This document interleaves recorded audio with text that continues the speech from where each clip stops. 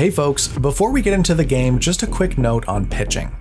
If you're new to the game and coming over from Magic like us, it can be really tempting to pitch your cards to create resources, then spend them on whatever cards or abilities you want to play. In Flesh and Blood, you're actually not allowed to pitch unless you're in the process of paying for a card or ability. We do it incorrectly a few times in this game because we filmed a bunch of this content before we learned that. Now we know, and at some point in the future, you'll see us playing it right. What's up, Spikes? We're back with some more Flesh and Blood gameplay content. Today we are going to be using the pre-constructed decks for Tales of Aria. And I'm going to be playing Lexi. This is the young version of Lexi with her trusty Shiver. And she's going to be wearing a Honing Hood, a Mark of Lightning, a Deep Blue, and some Iron Wrought legs. Jerry, what are you bringing to the table today? Well, I'm bringing Young Man, because it's the young version, Oldhim here. I'm bringing the standard Blitz deck equipment, right? You got your Titan's Fist, Rotten Old Buckler, and then he's wearing Helm of Ison's Peak, Goliath Gauntlet, Coat of Frost, and Ironhide legs. All right, well, I think we should just get straight into it, shouldn't we? Let's fire away. So speaking of fire away, that's sort of my plan here. I'm going to pitch this Heaven's Claws to activate my Shiver. So I'm going to put an arrow from my hand face up into an empty arsenal zone I control. And that will be Blizzard Bolt. And then if I do put a card into my arsenal face up, I can choose one. I can either give it +1 attack until end of turn or dominate until end of turn.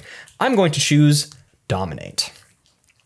So with my one resource floating still after pitching those, I'm going to cast this Blizzard Bolt and I'm going to fuse it with this Winter's Bite. So because this was fused, whenever an attack deals damage to a hero this turn, I create a Frostbite token under their control. I have no resources floating, and I am attacking you for 5 with Dominate. Well, I'll just block with this Autumn's Touch. Okay. So I'm taking 3 and creating a Frostbite token? 2. 2 and because you're blocking for 3, taking 2. You get a Frostbite token under your control. The other thing that I'm going to do is nothing because I don't have any more action points. This is in my hand though. I'm going to, I think I'm going to arsenal this card. Yeah, I'm going to arsenal this card. We're going to clean up here. And I'm going to draw up to my hand size. All right, Bill, you ready for this? No. Yeah, you are. You see this Frostbite token? Yes. I'm going to pitch a blue Break Ground, a blue Thump, and a red Turn Timber. 7? I'm paying 7 to come at you for 10 damage. Oh. I cast a card. This Frostbite token is no more. That's a lot of damage. It's just 10. It's half your life total. You could just take it and still have half your life total. I could take it. We're not going to take it. No, we ain't gonna take it. We are not going to take it. At least not all of it. I'm gonna take 7. All right, all right. I'll deal you 7. That's my turn. Clean up and pass her over. Okay, I'm going to activate the ability of Lexi to turn a face-down card in my arsenal face up. If it's a lightning card, my next attack this turn will gain Go again. And if it's an ice card, create a Frostbite token under target hero's control. This is, in fact, an ice action. You chose yourself, right? I did, but unfortunately, you're the ice guy. So, fair, yeah, fair. It is what it is. So yeah, I'm going to reveal this Winter's Bite. I'm going to cast this Winter's Bite from my arsenal. So you are going to discard a card unless you pay a resource, and then this has Go again. I will pay a resource. Okay. The same as you discarding a card, notably. I am going to activate the ability of this Deep Blue. Put a card from my hand on the bottom of my deck, destroy this, and gain 3 resources. And now with 3 resources, the world is kind of my oyster. I'm going to use one of my resources to cast this Overflex. My next arrow attack this turn gains +4. And then I can reload. I am going to choose not to reload, but then this has Go again. Yep. I'm going to pay another resource to activate the ability of this Shiver to put an arrow from my hand into my arsenal. I'm going to put this Dazzling Crescendo into my arsenal. I'm going to give it Dominate. Yep. And then because this is free, I'm going to launch this at you for 8 with Dominate. We will put, because Dominate is just cards from hand. Cards from hand, correct. I'm going to do that, because that seems fine. And then another one. Okay. So I'll be blocking for 5. For 5. Okay, so you will take 3. Yes. Okay. I'm going to put these away. I'm going to let that resource go, sadly. I'm going to put a battle worn token. And I will draw some cards. I'm going to pitch this blue Earthlore Surge to just straight up cast this Strength of Sequoia, paying the extra 1 for the Frostbite token. So that's going to, unfortunately, no cards in hand. I can't fuse it. That's destroyed. So at the beginning of my action phase, destroy it. And then the next attack action card I play this turn gains +1 attack. That's everything I can do. So I'm going to draw up to 4. Okay. Oh yeah, so this Strength of Sequoia is an aura specifically, so it does stay on the battlefield. I'm going to start my turn by casting a Take Aim. The next Ranger action card I play this turn gains +3, and then I can reload. I am going to reload, I believe. I'm going to put this card face down into my arsenal. Then, just for fun, I'm going to activate Lexi, just to show you what this is. So this attack, because it's a lightning card, it isn't even a lightning card. I'm just revealing it to you. Oh, okay. For fun. I thought it was a lightning card. I'm going to pitch this Pitfall Trap for 2 resources, and I'm going to use one of them to cast this Buzz Bolt. And I'm going to lightning fuse it with this Electrify from my hand. So because it was fused, whenever an attack hits a hero this turn, it deals 1 damage to them. Okay. And I have 1 resource floating. So you're coming at me for 4. For 7. 7! And then if it hits you, it deals an additional 1 damage. That is so much more than 4. I'm going to pitch this blue Autumn's Touch to defense reaction, notably. I'm going to Biting Gale it, fusing it with Winter's Bite. So please discard a card unless you pay 2. Yeah, I'm just going to discard this Electrify. Okay. That's everything. So I'm going to take 4 and then an extra 5. I actually have a response to that as well. So my Mark of Lightning says, whenever a lightning or elemental attack I control is defended by a card from hand, I can destroy this if I do the attack deals 1 damage to the defending hero. Are you going to do that? I'm going to do that, but because Buzzbolt was fused, it actually deals an additional damage on top of that. So you're taking an additional 2 from that. So so this was a 7. I block 7, for 4. Block 4. Sorry, block for 3, down to 4. Take an extra 2, so 6. And then 1 additional from the Buzzbolt, so 7. 7. Okay. Yes. I will take 7 minus 3. So then this hits for 4, deals an additional 1 thanks to it. And then this is making it deal an additional 1 to you, which then is increased by it. So yeah. Okay. So let's clean up here. I don't have anything to use that resource on, and I'll just draw some cards. All right, so at the start of my turn, I'm going to destroy this Strength of Sequoia. So the next attack action card I play this turn gains +1 attack. Here's the thing, Bill. Don't got one. Dang. So first of all, though, we're going to Winter's Bite you. Please discard a card unless you pay 2. That messes with my plans a little bit. It's a bit of a pickle, isn't it? It is a bit of a pickle. I'll discard this Chill to the Bone. So then I go again. So I'm going to go again. I'm going to destroy my Code of Frost to create a Frostbite token under your control. Notably, also had go again. Interesting.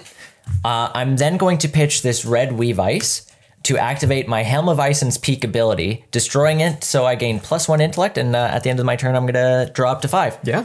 That's my entire turn. No cards in hand, so I'm going to draw 5 cards and pass the turn to you, Bill. This all checks out, Jerry. All of this makes sense. I'm going to pitch this yellow Chill to the Bone for 2 resources in order to cast, or in order to activate this Shiver. So that's going to use up both of my resources and kill the Frostbite.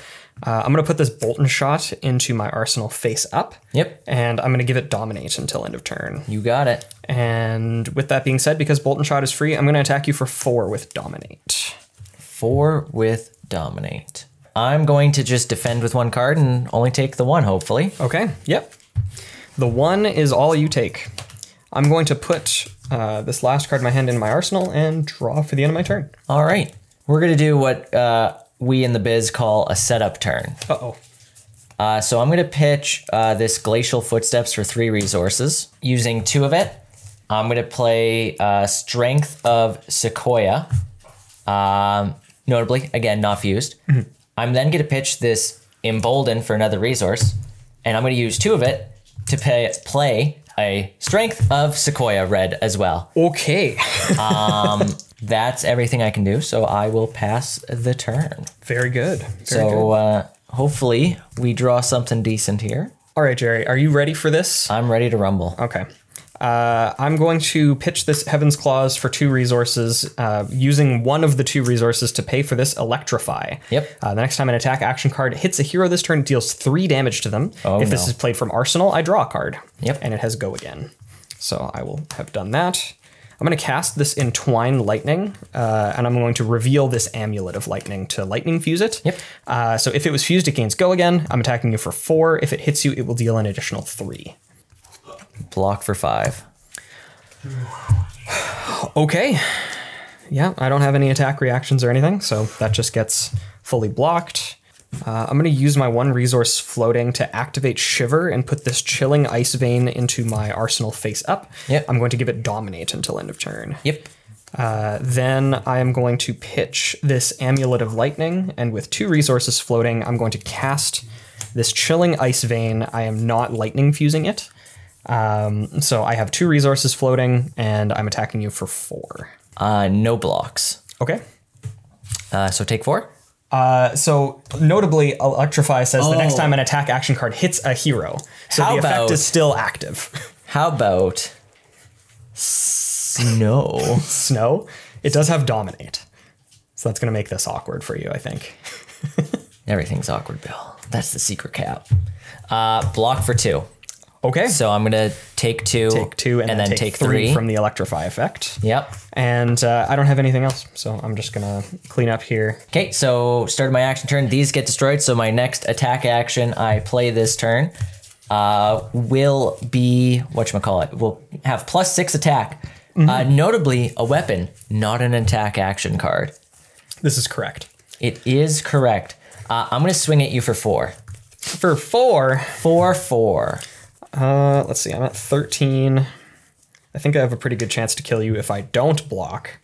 So I'm just not going to block. I will take 4. Yeah, that's completely satisfactory. I will draw up and pass my turn. I'm going to break my Honing Hood to return all cards in my arsenal to my hand, then put a card from my hand face down into my arsenal. So I'm going to return this to my hand, and I'm going to put this guy into my arsenal.